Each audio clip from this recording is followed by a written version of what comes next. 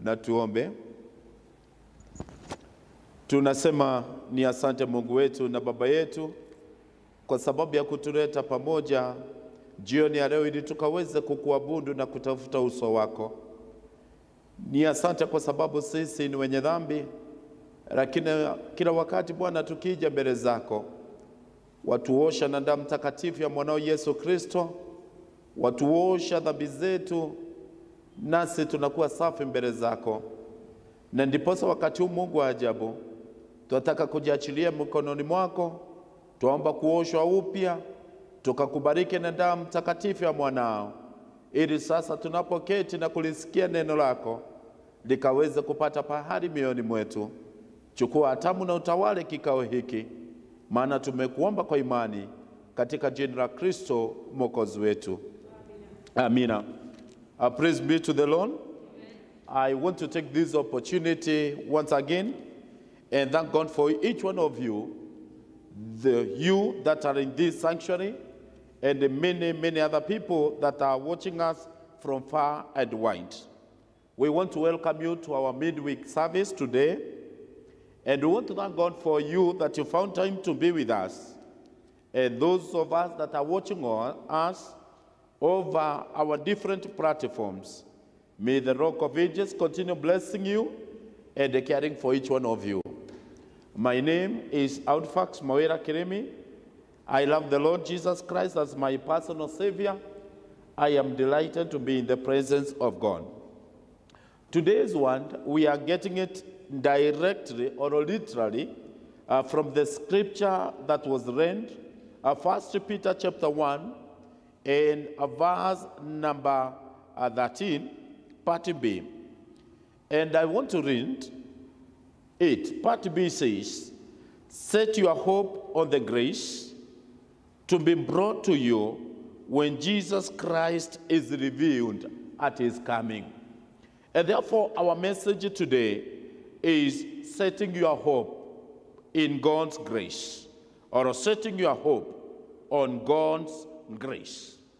And we want to understand something, something that Paul is emphasizing, that we cannot receive the grace not unless we are holy. No, we cannot receive this grace not unless we have hope.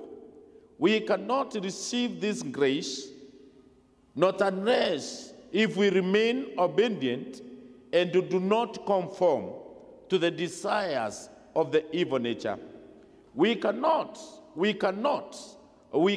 receive this grace if we continue judging each other or practice what we call impartiality.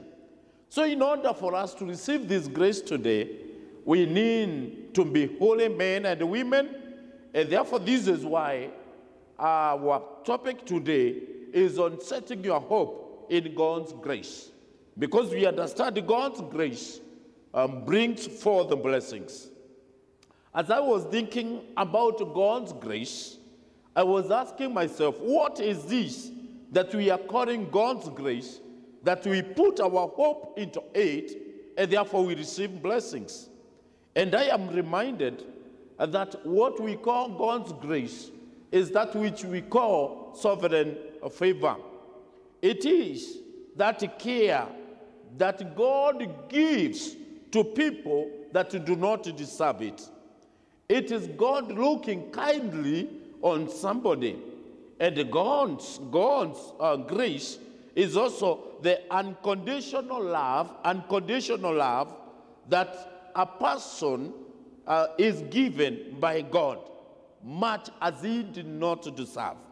So do not forget sovereign favor. Don't forget God's care. And don't forget God's rescue.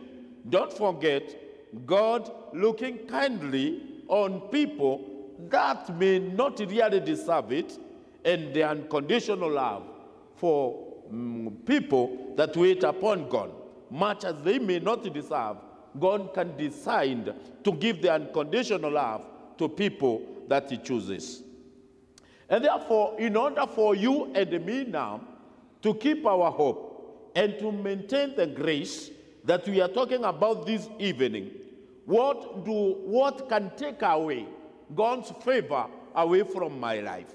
What can take away that unconditional love? What can take away that sovereign favor away from me?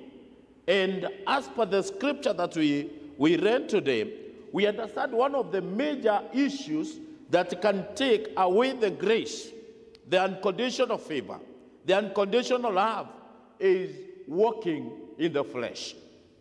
Because we are being told that we should not walk in the flesh.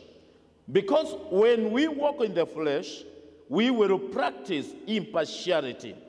And we will live to please the desires of our nature. And therefore, according to Galatians now, chapter 5 and verse 6, Paul now says, walk in the Spirit and do not fulfill the desires of your sinful nature. Walk in the Spirit and do not fulfill the desires of your sinful nature. So as you keep your hope in the Lord, you need to take care of not walking in the flesh, because it will take away God's grace. Another thing is unbelief.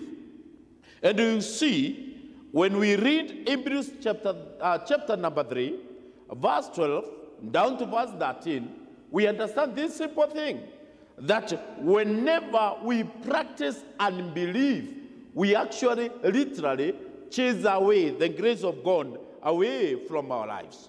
So let us practice faith and believe in the Lord.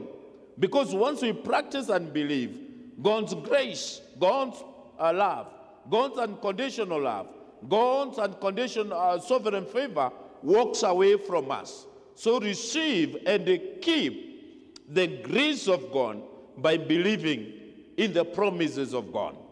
Another issue that the Bible clearly warns us against, so that we can receive God's grace, as per 1 Peter chapter 1, verse 13 down to verse 21, is this: negative speech.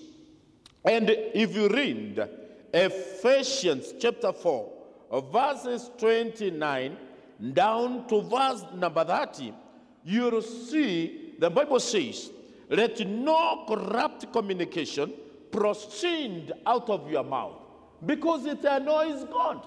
And once God is annoyed with you or me, then we forget about the grace. So negative speech of whatever nature takes away the grace of God. And therefore, the urge, do not participate in corrupt communication. Those bitter ones, those corrupt speech, that negative speech of whatever nature.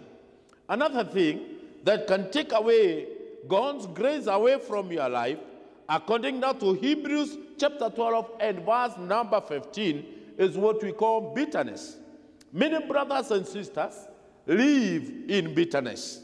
Many of us are bitter every day. Simply bitter because of somebody, bitter because of a situation, bitter because of a problem, bitter because of a business that is not bringing forth the fruits. And the Bible reckons that any bit of bitterness, don't forget this, any bit of bitterness, now that is Hebrews 12:15, any bit of bitterness springs up trouble for you because it defiles you. And what do I want to mean? That bitterness in me, bitterness in you, according to Hebrews 12:15, defiles you as a person. And therefore, any bit of bitterness will bring forth what we call trouble. And when trouble knocks your door, that means the grace of God is not with you. And therefore, what happens when now the grace of God is taken away from me? What happens when the grace of God is taken away from me? And I need to make all of us understand, you are bound to be a failure. You are bound to be a failure when God's grace is taken away. And this is why now the urge that you set your hope on God's grace. When there is no grace, you are bound to fail. And what do I want to say? That the success, the power, the authority, the sovereignty of God is all taken away when God is not with us. I want to say this, remembering what God did to the children of Israel. Whenever God was with them, there was success, there was power, there was authority. The sovereign power of God was manifested. When God was annoyed with them and they decided not to continue giving them the grace, they always lost battles. There was no success. They looked feeble. They were very weak, and they could not sustain the pressure from their enemies. So if you today lose the grace of God in your life, out of any of the four issues that we have mentioned, don't expect to be a successful man. Don't expect to have power. You cannot have authority. So take care and have hope and keep your hope on God's grace and sustain that grace. Number two, that I remind myself, is what we call God's silence. God can decide to keep quiet, not talk, not answer your prayer, not talk to you, because God is known to have a God-to-person communication. So we serve a God who is ever present in our lives. We serve a God who knows everything, and God can decide to give silence. Don't forget, when Saul sinned against God, there was a dead silence. God is never present when we sin. And therefore, God can decide to keep quiet. You pray, nothing is happening. You fast, nothing is happening. You sin, nothing is happening. So may God's grace be sustained by we through obedience and holiness. Another issue, second to the last, that I want to mention today is what we call calamity. Problems, dangers surround you. And I want to quote specifically here the man, the priest of God called Eli or Eli. So when Eli, when he could not take away the sin from his sons, and the sons continued and sinned on the altar, Eli personally and to die. He never sinned, but he had to die. Eli's sons died. Eli's daughters, that is daughters-in-law, all died. And they all died at the childbirth because the grace of God was no longer with them. So calamity, danger will surround you when God's grace is taken away from you. Finally, when God's grace is taken away from you, you experience what we call shame.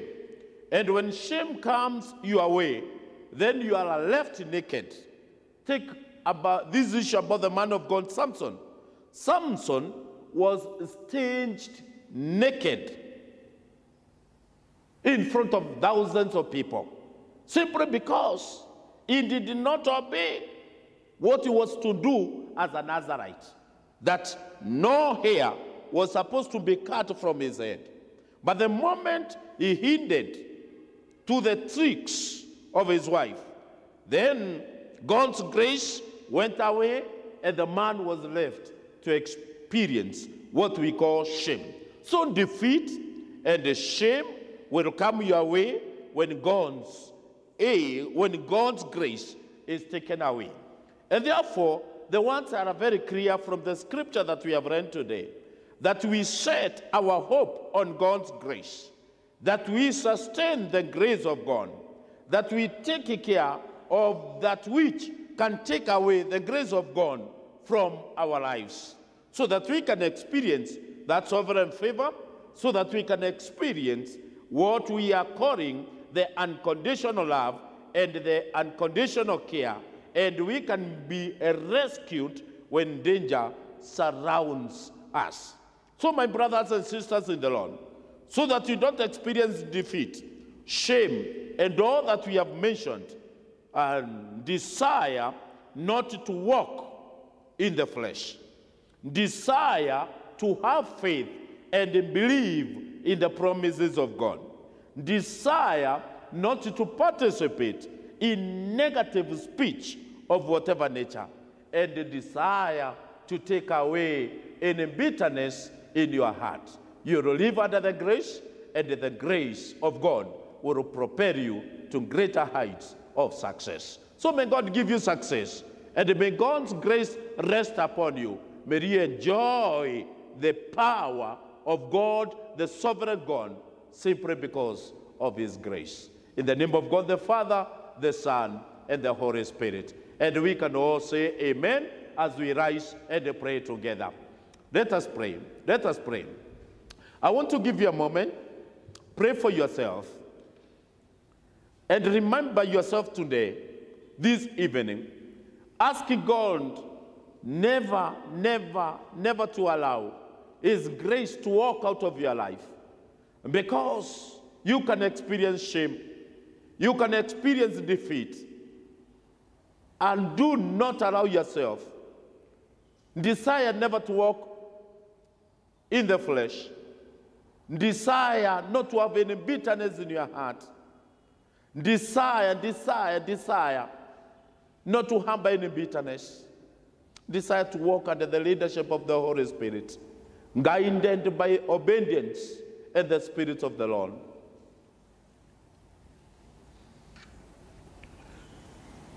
My God and my Father, in the mighty name of our Lord Jesus Christ, we want to thank you. We want to glorify your holy name. We want to honor you because of whom you are. We thank you, Jesus, because many times you rescued the children of Israel by your sheer grace. We want to thank you because you chose Saul by your sheer grace. We want to thank you because even in the case of Eli, you made him a priest and a successful priest by your own grace. We thank you because of Samson. He was a conqueror and killed many people by your grace. But many times, oh God, we understand all these men, all these people that received your grace, at one point or another, the grace went away. And this is what happens to us in this life at a time like now. And today we want to pray in the mighty name of your Son, Jesus Christ, that anything that can take away your grace, I will pray that in Jesus' name, that it will not come to torment your people, them that are hearing us today. Allow your people now never to walk in the flesh. Allow your people not to participate in negative speeches. Allow your people to have faith and never walk in the valley of unbelief. Allow your people not to harbor bitterness and to live in bitterness. Because today we have understood that they normally take away your grace away from your people. We surrender our situations. We want to believe in you. We want to surrender our problems because we want to walk guided by the Holy Spirit. We surrender the situations of many that could be sick before your able presence. May your grace touch them wherever they are. May your grace surround many that are in problems. And may you redeem your people and rescue your people. May you give them that unconditional love that they can enjoy the grace of the Lord. And now, may the grace of God, the grace that surpasses your understanding, walk with you and guide you. May you conquer. May you win battles. May you be wiser by this grace. Never to walk in the flesh, never to walk in bitterness, never to participate in negative speeches, so that the grace can be sustained in you. As you walk out of this sanctuary, and as you remain in that home, may the grace of God be sufficient. Now that you receive the blessings of God the Father, the Son, and the Holy Spirit, may these blessings now abide in you today and forevermore. Amen. Amen. We want to thank God for each one of you. We want to thank God for getting time to be with us.